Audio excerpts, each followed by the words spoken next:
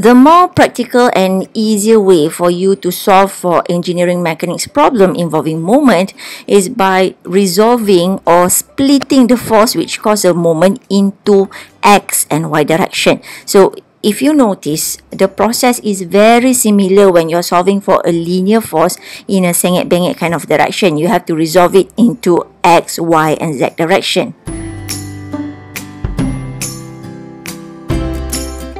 The Resultants theorem are used in the analytical process of a moment involved with force which is not in either x, y or z axis. So this method is actually quite simple and it is being used to ease the calculation process involving vector moment. Okay, let's say I have a beam over here and there is an external force acting on the beam which causes the beam to rotate at point O. So such tendency to rotate will create the moment vector lah kan. So in Resultants theorem, you can ease the calculation process by resolving or splitting the direction of the force vector into the x and the y direction. One of the parameters involved in calculating the moment is the perpendicular distance from the point of rotation to the line of the force. So if you look at the line of force Fx, so this particular distance would be distance 1, okay, the perpendicular distance from the line of action to the rotation point.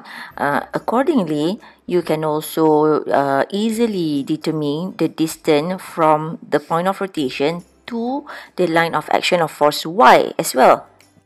So we are going to call that distance d2. If you recall from the part 1 lecture, the scalar formula for moment is the magnitude of force multiplied with the distance fd. So our force in this case would involve the force in the direction of x and the direction of y. Okay, sorry for my typo over there. It's not d, it's supposed to be y. So in order to get the resultant moment of these two forces, you have to sum up the fd's value for each forces. Okay, so for the first element, which is fx, it have to be multiplied with the distance, perpendicular distance of d1, and for the second element of force, which is fy, it have to be multiplied with the perpendicular distance as well, which is d2. Okay, many of you guys have been asking me, how do you decide the direction of the moment? How do you know whether it is clockwise or counterclockwise? Okay, let me give you a very simple analogy on how you can illustrate the direction of movement. Okay, let me first redraw the beam over here. Okay, so the first beam is subjected to force X, while the second beam is subjected to force Y. So how do we decide whether these two forces are creating a moment in clockwise or counterclockwise direction? So you know the moment are acting at point O kan? Okay, so for the first beam, you just elongate the line of force, okay? And you know the direction of the force is towards the right. So saya letaklah arrow banyak kat sini. Okay, now you create a circle with the point O to be the center point of the circle. Okay, that's very important. Point O, which is the rotation point of the moment, should be at the center of the circle. Okay, now you imagine if the force are moving to the right, so that is a tendency for the moment to move like this, as shown. Okay, the arrow is as shown. And if you look at the rotational direction, it is a clockwise direction. So because it is clockwise, so the magnitude of your moment for force X should be negative. Okay, that is how you decide the direction of the moment.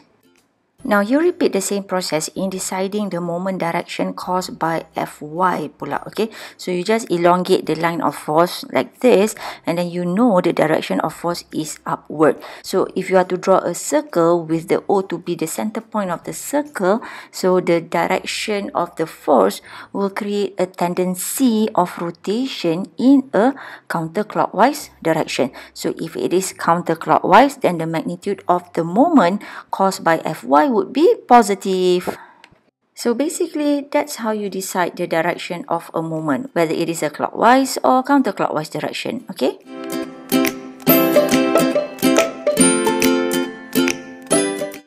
Okay, in this example, you are required to calculate the moment at point O.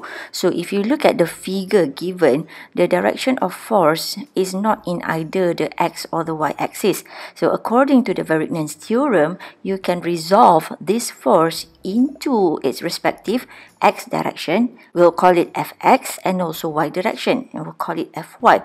So this should be straightforward to you. You can calculate the magnitude of fx by multiplying the magnitude of f of 5 kilonewton with cos 45 degrees, and you will get a corresponding value of 3.5355, and the unit is kilonewton. So accordingly, you can also calculate the magnitude of force along the y direction, whereby you multiply the force 5 kilonewton with sine theta, or sine 45 degree. So you will also get the same value of 3.5355 kilonewton.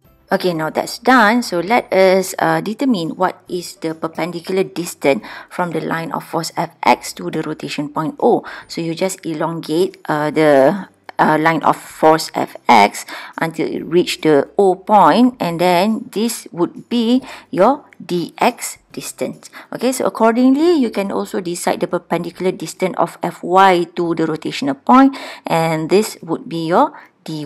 Okay, now if I were to extract this triangle, this highlighted triangle, we can calculate what is the magnitude of the x and dy. Okay, before that, we have to know what is the angle over here.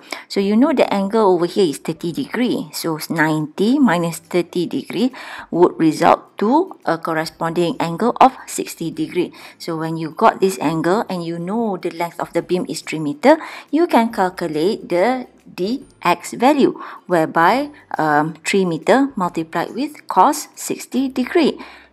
Use your calculator and you will get a corresponding distance to be 1.5 meter.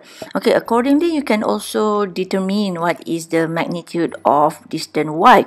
Okay, similarly, 3 meter multiplied with sine 60 this time around, and you will get a corresponding value of 2.5981 meter.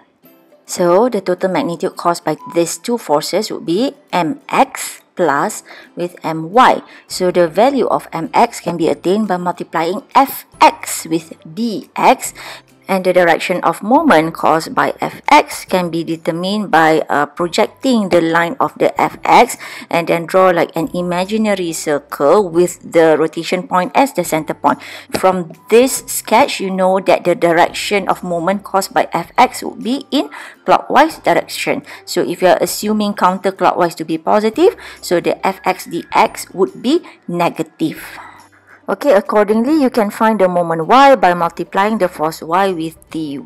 So what is the direction of moment y? So you just project the line of force like this, create an imaginary circle with rotation point as the center point, and from this illustration, you will know that the direction of this moment would be in clockwise direction as well. So the magnitude over here would be negative lah juga. Okay, so quite simply, we substitute the value of fx of 3.54 kilonewton over here. Okay, you can write the full 4 titik perpuluhan ni lah, but in this case saya nak cepat, so I just letak 2 titik perpuluhan. And then the dx is 1.5 meter. Don't forget the negative sign, and also minus with fy, which is 3.54 kilonewton, and the distance of y is 2.59 meter. So just use your calculator and you will get a corresponding value of negative 14.514, and the unit, if you notice, it will be in kilonewton meter. So you can also rewrite this answer as 14.514 kilonewton meter, but please indicate what is the direction of this resulting moment, which is, if it is negative, then the direction would be a clockwise direction. Okay, dah siap. Okay, that is all for now. That is the fundamental and basic principles of moment. So, in the next session, we are still in the chapter 4 of force system resultants, but then this time around, we are going to apply the concept of equilibrium when solving for mechanics problem involving moment. Till then, see you later, alligator.